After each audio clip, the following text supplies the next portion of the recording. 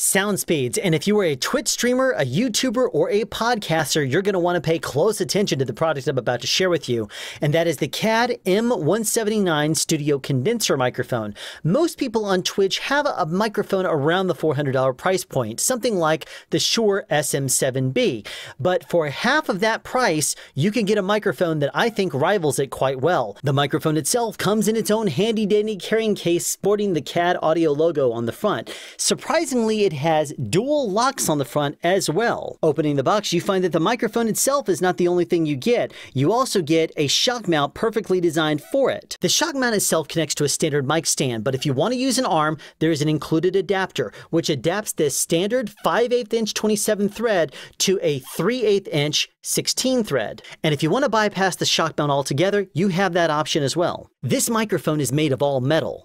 And surprisingly, there's a good amount of weight to it. The build quality is really impressive. There's a 100 Hz bass roll-off right here. And on this side, you have a 20 dB pad. But the most impressive feature about this microphone is that it is not just a 3, a 4, or a 5 pattern microphone. It is a selectable pattern microphone. You can dial in on an omnidirectional, a wide cardioid, or anywhere in between. Cardioid, yes. Hypercardioid, supercardioid, omnidirectional, you name it. This microphone can do it simply by turning the knob. The 1-inch diaphragm on the inside of this microphone is the same diaphragm you'll find inside the CAD Equitech E300S microphone. That microphone you can get for around $450, but this one is less than half the price. But how does it sound? I'm going to try to keep my mouth about 8 inches off the mic. Now the diaphragm is in line with this metal band right there, so we'll see if that affects the fidelity.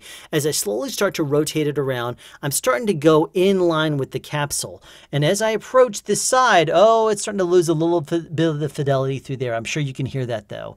And as I start to move in closer to the back part of the capsule, I'm talking in the back part of it now, you can hear the fidelity returns altogether. But as we start to rotate on around even farther, we'll see if the fidelity starts to drop off again. There it goes, a little bit right there along the line of this metal band again. So it's not a truly uniform all the way around omnidirectional pattern. But how often are you going to be using a microphone like this for the omnidirectional pattern? Probably not often. Now we're going to do something you can't do on any other microphone. I'm going to slowly start to go off axis over here, and as soon as you would expect my voice to normally drop off, well, let's try dialing in on a wide cardioid pattern. You start to hear my fidelity is going to start dropping off right there, but if I come back, if I want to dial it back in, hey look, there it comes back in with the omnidirectional. But I'm going to start to dial in a little bit stronger toward the cardioid pattern, a little bit more into the supercardioid pattern. There we are. We're full on. No, we're not. That's about cardioid. Now the fidelity is going to go way up, and let's go on, power on through some of this. There's the supercardioid pattern. And by now, we should have a little bit of sensitivity back there and full on, oh, listen to that. I'm far away from this microphone. I'm in the back part over here, but it is just, the reach has increased quite substantially. I mean, I'm almost 2 distances away here at this point. I'm like 1.5. And the fidelity has come way up. This is in supercardioid pattern. I'm going to go back down to the omni, and you're going to see, without me even moving, my fidelity is going down because it's not dialing in specifically on me anymore. It's now in full omni mode. It's trying to hear the entire room. I'm going to dial it back over to the supercardioid pattern right there. Now I'm going to do the binaural, the stereo, I guess you could almost call it, pattern, where it's sensitive on this side and it's going to lose a little bit of me as I come around here. Whoa, it's completely off axis. And now as I start to come around the back side of the microphone, there's that fidelity again that we're expecting. Sorry, I popped the mic. Coming back around here, I'm going off axis again. Now I sound like I'm at the end of some room now, and I'm back to full fidelity. So you can dial in on exactly what you want. If there is a sound like this right here, and I am, let's actually go back to the omnidirectional pattern. Sorry, I'm making all this noise. Geez, there's no real way to do this. If I do this, now if I'm talking, you can still hear that the microphone, but you can hear it's picking up my hand over here as well. That's pretty distracting and annoying. But if I start to adjust this microphone, I'm going to go to the cardioid pattern. Actually, no, I'm going to go to straight up the supercardioid pattern. Now, supercardioid pattern does have this lobe of non-sensitivity, but I guess I'm in kind of a small area here. It's closed in space. You're able to hear it quite a bit. But if I start to come around full front, there's that fidelity on my hand. I'm going to come around to the back. It's diminished quite a bit. I mean, granted, I'm doing it kind of hard and I'm only a couple inches away from the mic or whatever, a few inches away, not a couple. But you get the idea here. Now, how does this microphone sound with other people's voices? Well, I have my handy dandy 6-voice test that we're going to run on this. It's going to be a bass voice and a tenor voice, both male. Then we're going to be an alto voice and a soprano voice, female. And then there's a single-digit child and a double-digit child. So we're going to put those into this microphone and see how it does in comparison with those voices. Jackdaws love my big Sphinx of quartz. Pack my box with 5 dozen liquor jugs. The quick onyx goblin jumps over the lazy dwarf. How razorback jumping frogs can level 6 peaked gymnasts. Jackdaws love my big Sphinx of quartz. Pack my box with 5 dozen liquor jugs. The quick onyx goblin jumps over the lazy dwarf. How razorback jumping frogs can level 6 peaked gymnasts. Jackdaws love my big Sphinx of quartz. Pack my box with 5 dozen liquor jugs. The quick onyx goblin jumps over the lazy dwarf. How razorback jumping frogs can level 6 peaked gymnasts. Jackdaws love my big Sphinx of quartz. Pack my box with 5 dozen liquor jugs. The quick onyx goblin jumps over the lazy dwarf. How razorback jumping frogs can level 6 peaked gymnasts. Jackdaws love my big Sphinx of quartz. Pack my box with 5 dozen liquor jugs. The quick onyx goblin jumps over the lazy dwarf. How razorback jumping frogs can level 6 peaked gymnasts. Jackdaws love my big Sphinx of quartz. Pack my box with 5 dozen liquor jugs. The quick onyx goblin jumps over the lazy dwarf. How razorback jumping frogs can level 6 peaked gymnasts. All in all, I must say I'm very impressed with this microphone. However, I'm probably not going to choose it for my voice. And the reason is I don't have a lot of low end in my voice. I can try to talk very low and my voice starts sounding all crazy. But I do have naturally a lot of high mids and a lot of highs. So this microphone in itself, because it's a very bright microphone, which means it has a lot of higher sounds that it just brings out for crispness, that right there is really good about this microphone, but it's not ideal for me. So I'm going to probably continue to stick with the microphone I've been using on this channel, even though I must say this sounds very good. Get this though.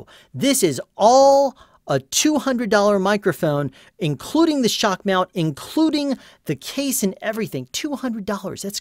That's nothing for a quality microphone of this. I mean, this is amazing to me. Now, there's also, as I mentioned before, the 20 dB pad. I click the 20 dB pad and my voice attenuates way down.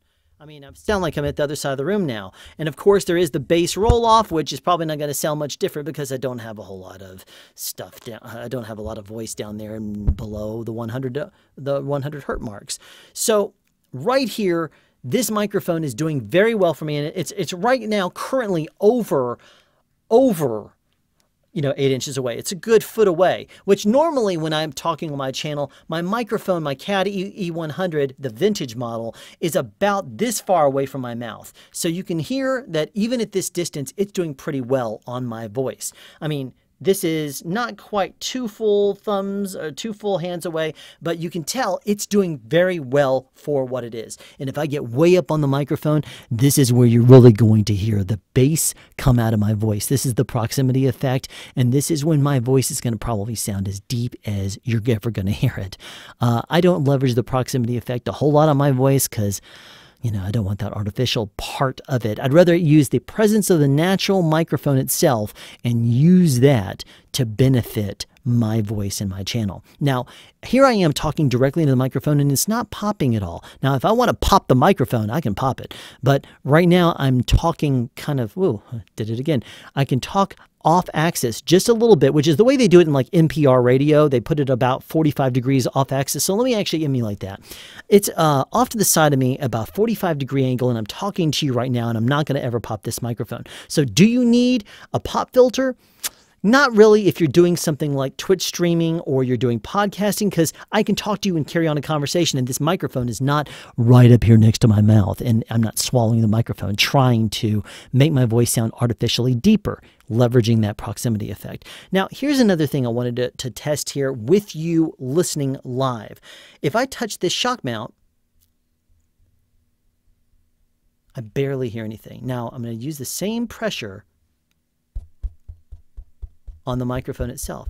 The shock mount does a really good job.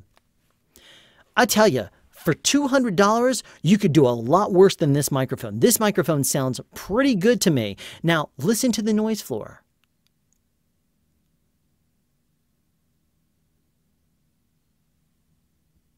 Then I don't hear like any self noise in this microphone.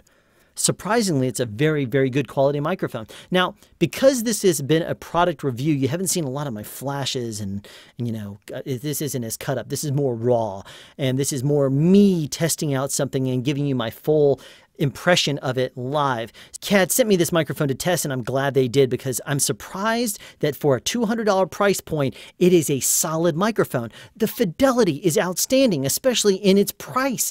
I mean, you compare this to a $100 microphone and it's like night and day, but this is on par with $400 microphones, and it's probably because that capsule is the same capsule that's found in their $450 CAD Equitech E300S microphone. So all in all, I would say 2 big thumbs up. Tell me how you think this microphone sounds. Write it down in the description. But in the meantime, I will say tune into more episodes of Sound Speeds for more product reviews and more sound advice.